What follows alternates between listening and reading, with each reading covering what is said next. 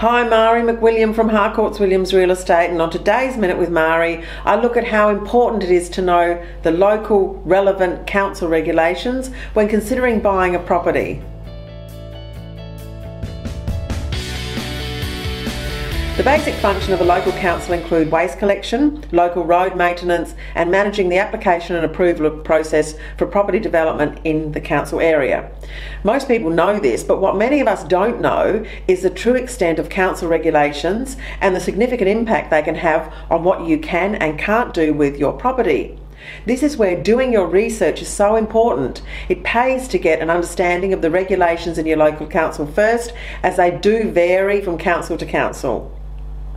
What's considered acceptable development in one council may be very different in the neighbouring council.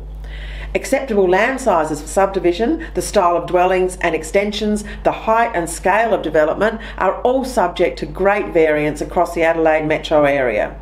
Most council regulations, however, reside over planning and building controls to ensure that national and local structural standards are enforced, heritage features are accurately preserved, and that properties are actually used for the purpose they're intended.